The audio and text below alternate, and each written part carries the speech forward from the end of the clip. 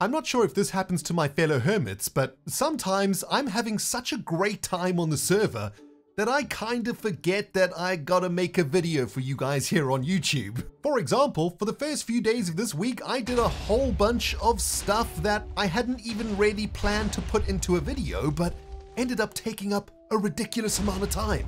I mean, it's not like I was messing around or anything, guys. I started this week at the Hexadeca chopper and blasted a whole ton of trees so that Karalis and I could restock Gigalogs. And I also took the opportunity to casually install a brand new bubble vator design that was created by my incredible Redstone team. And as you can see, the creepers are now flowing straight up the tube to the kill chamber above and not despawning in the bubble vator below. Just by tweaking that bubble vator to ensure that the creepers don't get stuck at the bottom of it, we almost doubled our gunpowder production from 42 stacks to around a double chest and a quarter worth of gunpowder per hour, which, let's be honest, is going to be more gunpowder than we ever need. So yeah, super happy with that upgrade. We got gunpowder coming out the wazoo, my dudes. And while I was out here, and as I have a beacon set up below GigaCorp Island, I decided to mine, I don't know, 3 or 4 shulker boxes of deep slate because I figured we like deep slate a lot on this channel, so might as well get some more. And like I said, I wasn't just wasting time, my dudes, because it actually turns out we may have to use all of that deep slate in today's episode, which is going to be very much focused on creating our very first solo shop in the shopping district, where we're going to be selling jack-o'-lanterns from all of our excess Gigapie stock. And I also think that in this episode, I want to do something about the roads because, well, there are no roads on this server and it's driving me crazy. Anyway, I digress. On my way back from GigaCorp Island, I came upon Tango's brand new nether hub. And isn't this thing an absolute beauty? I love it so much that I decided this week I'd spend a couple of hours helping Tango out by building the tunnel that leads all the way to GigaCorp Island, which is about 1800 blocks north, and then a right turn and another 500 blocks to get to the island. And well, nobody's going to build that tunnel but me. So yeah, I built a couple of segments of Tango's nether hub tunnel. I mean, what you going to do? Oh, and by the way, big shout out to Tango for an incredible nether hub for Season 9. I mean, it's been a while since we've had a nether hub on the HermitCraft server, and to be honest, I've always missed it. You know, the nether hub is always the central part of any Minecraft server and the place that you can go to find yourself around the ever-expanding world that is an SMP server. So thank you very much, Tango. I'm going to do my best to get this northern tunnel built, but yeah, it's going to be one heck of a grind. So what can I say? I guess sometimes us hermits just get carried away on the server and do a whole bunch of stuff before we even hit the record button. Anyhoozle, I think it's probably time to take off the Hawaiian shirt and start this week's episode. Rendog, take it away. Greetings, cyberdogs and citizens of the interbubs. This is Rendog coming at you in another Minecraft episode from the HermitCraft server. We're kicking things off today, my friends, from the newly sprouted shopping district on the server, where in this week's episode, we're going to be building our very first shop known as GIGAJACKS. And it's going to be absolutely awesome. Although, I gotta be honest, cyberdogs, before we even place a block out here at the GIGAJACKS foundations, there's a very serious issue on this server that I would like to address with you all, and with all of my fellow hermits. Now, for all of you HermitCraft fans that have been watching my fellow hermits for the last few weeks, you'll know that since we created Gigalogs, a whole bunch of shops have started to pop up around this here dark oak wood forest. And though it pleases me greatly to see the economy starting to take shape for the season, guys, there's an issue that I just cannot let slide right now. Now, for all of you HermitCraft fans that have been watching my fellow hermits for the last few weeks, you'll know that since we created Gigalogs, a whole bunch of shops have started to pop up around this here dark oak wood forest. And though it pleases me greatly to see the economy starting to take shape for the season, guys, there's an issue that I just cannot let slide right now. There's a whole bunch of awesome looking shops out here, but there literally is not a single road. I mean, what sort of outrageous situation are we in right now, guys? This is HermitCraft. This is the world's #1 SMP. And we do not even have a single road? I mean, look at this awesome honeypot shop. Look how sweet it is. But no freaking roads. Same goes for this slime blob over here and this giant iron golem. I mean, there's like half a road over there, which is great, but it's not a freaking road. Even down here at this prismarine wagon and this here light shop, There's been a couple of right clicks on grass to make a few path blocks, but dudes, that ain't a road. I mean, if you ask me, guys, this is absolutely unacceptable. We cannot progress here in the season without getting some decent roads out here in the shopping district. You know what my mama always taught me back in the day when I was a little puppy in the kennel? If you want something done, do it your dang self. That's what mama used to teach me, my dudes, and I think that's what we're gonna have to do here on the server. I mean, these roads ain't gonna build themselves, and maybe we should dedicate half of the week to starting to set up some foundations for an actual road network in this shopping district. Ooh, I think I might have spoke a little bit too soon, guys, because there is actually a little bit of road action going on here. Take a look at this. This looks like a B00 road to me. It is absolutely beautiful, man. And I don't know, this road's given me some juice. This is giving me some motivation to actually get some work done out here in the shopping district for my fellow hermits. I mean, it's not gonna be too big of a job, right? We just need to clear some of these dark oak wood trees and make some roads. I mean, we've got the deep slate for it. We've got the time for it. I mean, I literally have nothing better to do with my life than make roads in the new shopping district. Oh, and we are 100% taking this opportunity to troll our good friend Scar. I reckon let's use these definitely not the ugliest block in Minecraft magenta terracotta blocks to lay down the foundations of the road network here in the shopping district. Oh, Scar's gonna love it so much. It's a pleasure, Scar. What can I say? I'm always looking after my fellow hermits.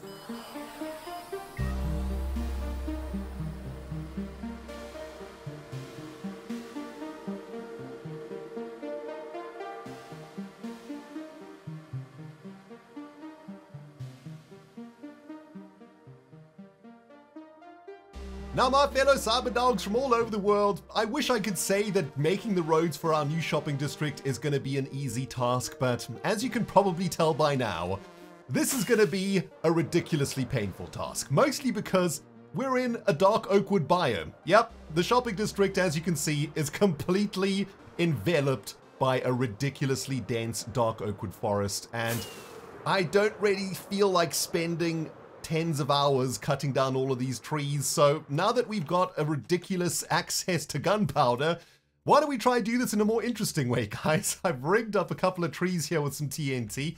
Our next section of road is going to be going in this direction, so we need to do a bunch of tree clearing. And I'm hoping that even though we might do some damage to the environment, this is going to be a nice quick way to get rid of trees. I mean, all we need to do is stick some TNT in the canopy of the tree, and hopefully that should get rid of the entire tree with a bit of a crater action going there. That's not too bad. I'm quite happy with that. Now, these trees over here should all chain together. I've tried to put the TNT close enough together so that we should be able to get rid of a massive section of trees here. And that should be good because that'll only take a couple of seconds to occur if I've rigged it correctly.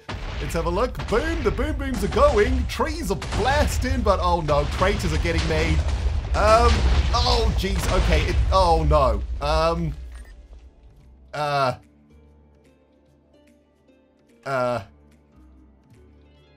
Well, the trees got cleared, but not quite as intended, I'm afraid.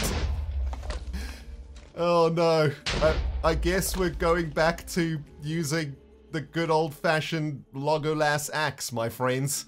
I mean, professional Minecrafter. Right here, guys. Alright, most of the damage has been repaired from that last blast session, guys, and I want to try this one more time, but maybe what we need to do is just be a little gentler with this here TNT, right? I'm thinking maybe let's do one tree at a time. The chaining of explosions seems to be the problem here. So yeah, if we hit some TNT at the crown of the tree and in the middle, that one should set that one off, and that one didn't set that one off, but that was a much cleaner break, wasn't it? And then maybe what we can do is just finish things off with the axe.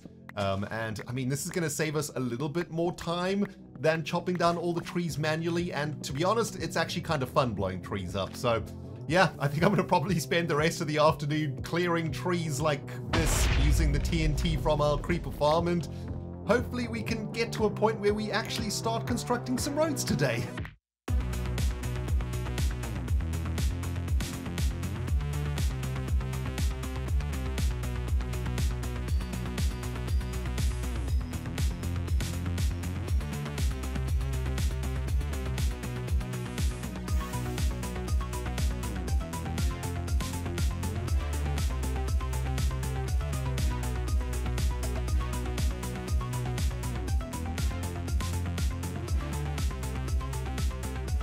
It's the next day in real life, so I've been digging in dogs, and oh my goodness, we be cooking with gas up in the new shopping district, guys.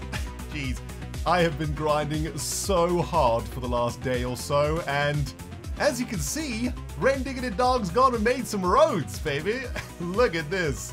I've been clearing dark oakwood trees for what feels like an eternity now, and I've pretty much got most of the roads laid out the way that I want them to here in the shopping district. And there's still quite a few that I need to add into the entire system, but for now, if we get into our Gigabug mode, we can see, man, look at this. The roads are starting to come together quite nicely. And in fact, I've even started to map out a couple of plots for my fellow hermits. If they want to come out here and set up new shops and stuff, they've got a few plots that they could potentially use. And yeah, I've also prepared the area here for the GIGAJACKS shop, which we're going to be building in a few hours or so. But very pleased with the progress here in the shopping area, guys. I really hope that the hermits will get inspired by this and come out here and start making some really awesome shops, especially considering how awesome this road designed by BOO is. I mean, look at this road. It looks so awesome. I love it so much, man. It's such a great design, and I think it's going to look super awesome here in the shopping district. We're going to have a couple of main roads, which are like, I think this is 15 blocks across, a main road all the way through the main strip, if you will, and maybe we'll have another main strip along this this area here where this water is. That could look pretty sweet, and maybe another one that sort of is like a boulevard or something in front. Oh, I got so many ideas for the roads, guys. It's going to be super awesome, man. Rendog, hashtag King of the Roads on the HermitCraft server. You know what I'm saying? Oh, man. I'm so tired of roads now, though, guys. I think I'm going to take a break from this particular project, and I want to get cracking on the project that I'm most excited about for today's episode, and that is working on our next shop out here in the shopping district. We're going to be opening up a jack-o'-lantern shop, and there's actually a few little things that I still need to purchase before we can get going here. I've spent a couple of hours this morning collecting all the resources that we're going to need to build the GIGAJACKS jack-o'-lantern shop, but I am going to need a couple of vines here from Cubfan's shop. We need to make ourselves some mossy cobblestone. That should probably be enough. Yeah, 2 stacks. Actually, you know what? I think it's probably 3 stacks of mossy cobblestone that we need, so that's great. This is a very awesome shop. Everything green, you can get it from this here shop because it's called Greens. That's awesome. I'm sure once the GIGAJACKS shop is up and running, I shall come back here for a few bits of foliage that we can add for decoration. But there's one more shop that I need to visit here, guys, and that is to get some more green stuff. This is stuff that I've not been able to farm myself, and we're coming over to BOO's Moss o Menos. I don't know how to say it. It's a moss shop. It's freaking sweet. And it's out here in the corner of the shopping district next to, I think this is Scar's Mega Shop here. Very, very nice. And as far as I can understand from B-Dubs' video, there's actually a pretty interesting way for us to get moss from the shop. Oh my goodness. This interior, though, absolutely beautiful. I mean, would you expect anything less from the B-Dubs? I think not, friends. Yeah, here it is. Here it is. This is what I'm looking for. Brone meal. Take a look at this, right? We buy 16 brone meal from the barrels and take them out back. We put the brone meal in the processing machine and retrieve your items from the drop chutes. We have a potential chance to get more moss from the brone meal machine than from this. This is 1 stack equals 1 diamond, but we might be able to get a bit more than that with the brone meal, right? So I'm thinking like, let's take, yeah, let's take like a full stack of brone meal, go drop that into the machine outside and see what happens. Input the brone meal. How do we do that? Do we just like chuck the brone meal onto the thing? No. Okay, I think we actually have to put the brone meal in the dropper. Oh my goodness, redstone done by BOO? What the heck is going on here? Is something happening? Do I have to wait for something? Is there... Oh, look at this! Here comes the moss! Oh, this is fantastic! Oh, that is brilliant. Look at this, man. The machine is like piping the moss up here, and then it's getting, something's happening. It's getting like baked or something. And then this beautiful shop is spinning the moss outside of this exit pipe. Okay, this shop is freaking sweet, my dudes. I'm getting a moss shower right now, and wow, we are getting way more than a stack of moss blocks here. We're on to 2 stacks already from this beautiful machine. This is fantastic, man. I gotta say, one of my favorite shopping experiences in HermitCraft since, I don't know, since Sahara? I mean, this is so unique and so original. Oh man, imagine every shop in the shopping district had a unique experience like this, guys. Wouldn't the shopping district be amazing? Oh, that is so sweet. You know what? This has inspired me a lot. I'm going to try my hardest to make sure that all of my shops do something really cool like this. Amazing job on this moss shop, B-dubs. I love it so much, man. And we are getting so much moss. I've been getting more moss than I ever thought that I actually needed, man. We've spent 4 diamonds on what, like 4 stacks? Oh, we're getting a whole bunch of other stuff coming out of here too. Recycled bits of nonsense. What is this? Why are we getting all this junk also? Oh my goodness. Okay, well, it's either a moss dispenser or a garbage chute, guys. I mean, either or. Not complaining too much, because look at that. We're getting azalea shrubs also. Okay, don't tell Corrales, guys, but Moss O Menos, my favorite shop in Season 9, by far.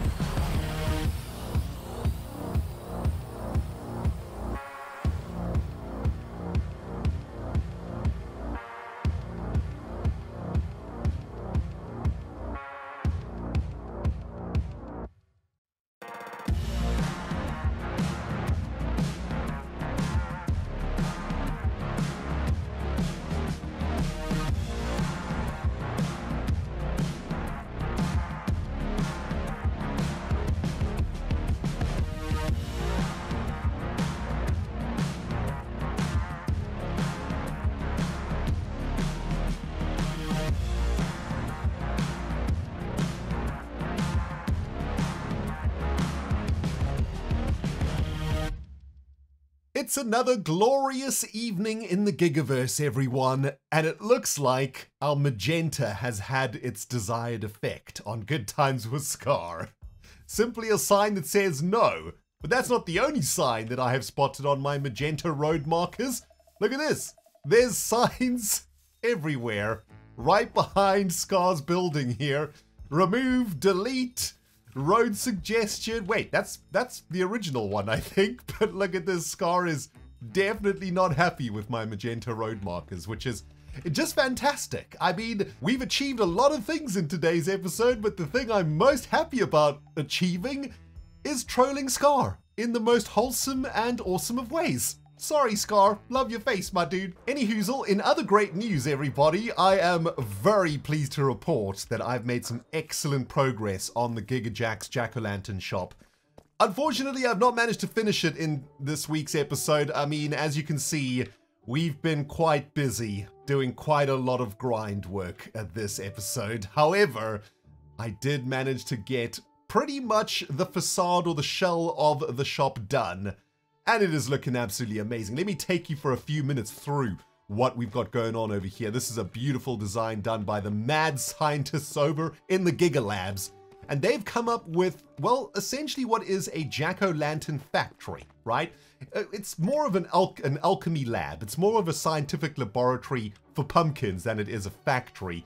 And the idea of this shop is that we're going to have like a thing out here. This is going to be some sort of a machine, a steampunk type machine that's going to be processing pumpkins. Those pumpkins are going to be heading into the main alchemy lab, where they are going to be probably synthesized in some biochemical fashion into jack-o'-lanterns, and then we're going to be selling the jack-o'-lanterns out of some sort of dispensing machine. I mean, look, we've been super inspired by B00's Moss shop, so I want to do something awesome for jack-o'-lanterns out here, and yeah, this is where we're at the moment in the build. Next episode, I'm going to finish off the interior and the redstone for the shop itself.